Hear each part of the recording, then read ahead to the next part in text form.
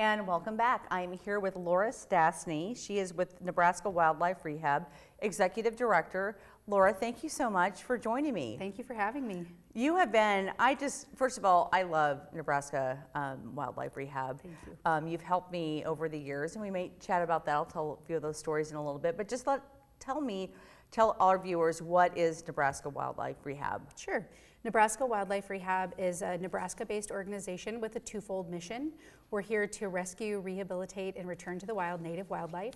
And we're also here to educate the public about native wildlife, how to live in harmony with it, and really to help people understand how unique and amazing the ecosystems right here in Nebraska are.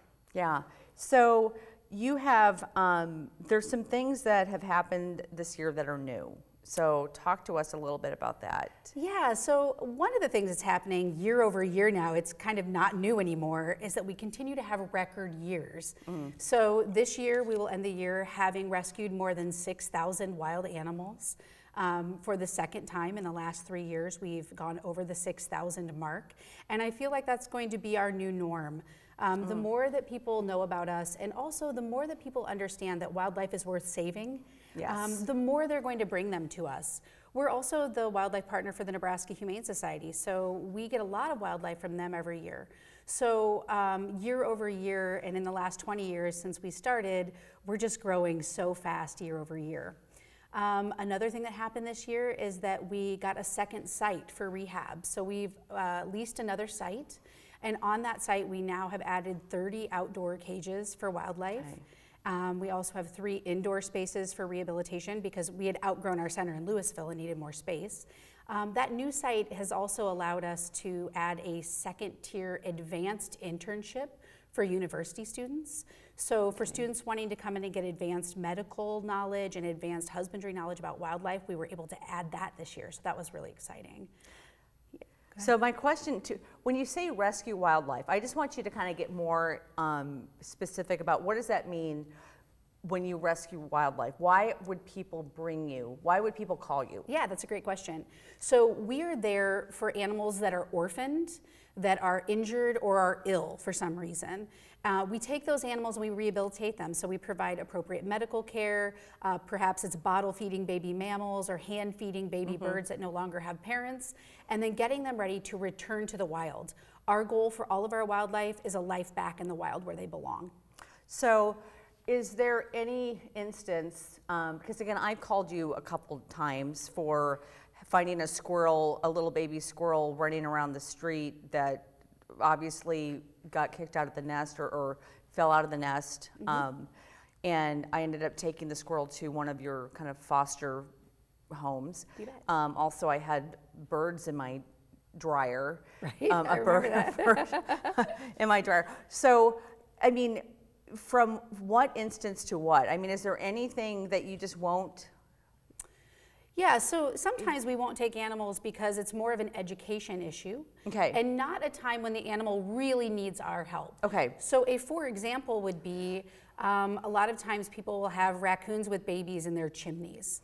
That's not a time to take those babies away from their mother. Okay. It is a time to help people encourage the mother to take her own babies and move somewhere else so that they're no longer living inside a person's house. And so that's where our education kicks in. Not only are we out in the schools doing education or do we have our internship program, but we're also educating people every day on the phone, on social media, about how to live in harmony with wildlife. And if you have what you would call a nuisance issue, we call those just a conflict, but a lot of people call them nuisance issues. If you have that, there is a way to resolve that humanely without trapping and relocating, without hurting the animal, and to make sure that mothers stay with their babies. And that's all part of our education mission. And we do that every day, 365 days a year. Yeah. So how can people, wanting to educate themselves on animals, go to your website, obviously? Absolutely. Our website is nebraskawildliferehab.org.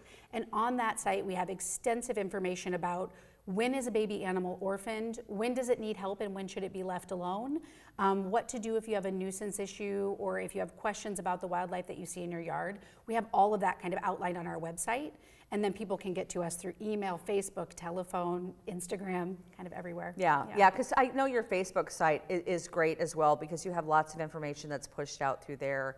I even saw, well, I want to touch on is it the chipmunk? No, the groundhog. The groundhog. Oh, the prairie dogs. The that we prairie did this dogs, year. yes, the prairie dogs. Absolutely.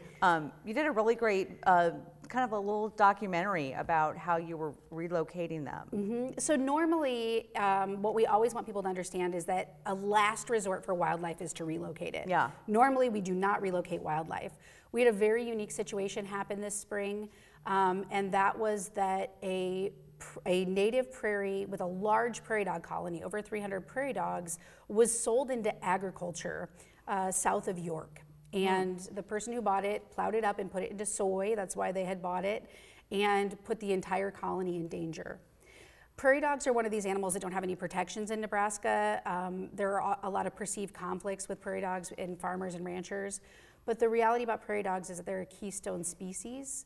They are emblematic of the Great Plains and the prairies. And as a keystone species, they not only support themselves within their colonies, but also a myriad of other animals, lots of reptiles and amphibians, insects, the black-footed ferret, the endangered black-footed ferret, badgers, everything else. And so what we went in and did, because we had no choice, the prairie dogs couldn't stay there, is that we partnered with a few other organizations, and Nebraska Wildlife Rehab went in and ran the entire trapping operation. So we were able to trap, in just a few weeks, we were able to trap 233 prairie dogs of all ages, and we moved them to a new prairie site up in north central Nebraska near the Niobrara River. Yeah. And we're continuing to monitor that colony. Not only, we were already aware of the plight of the prairie dogs in Nebraska. We're a small organization, we're very busy, so we educate people about prairie dogs, but we hadn't really gotten involved so much.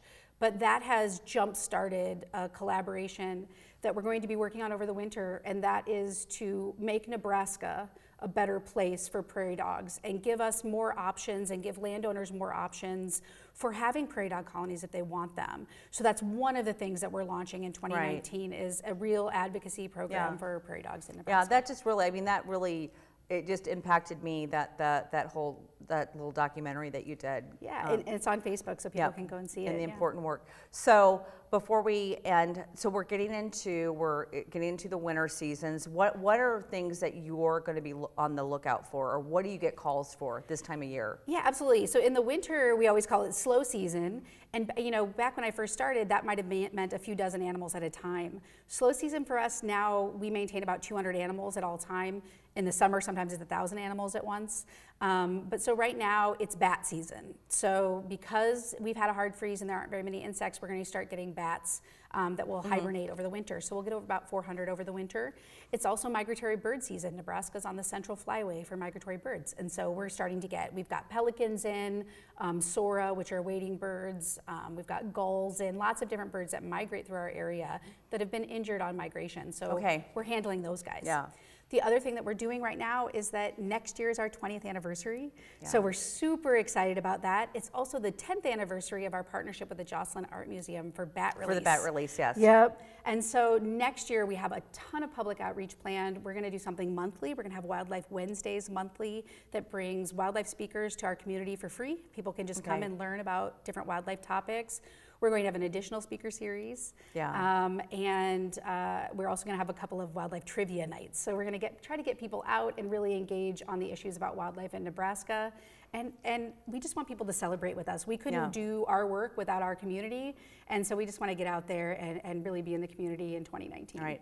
I'm so excited about that. So we'll be in close contact. Wonderful. And pushing out information for you. So one last time. Website is NebraskaWildliferehab.org. Okay, and I also want to mention they do have a great profile in our annual giving guide, so you can go to spiritofomaha.com and check that out.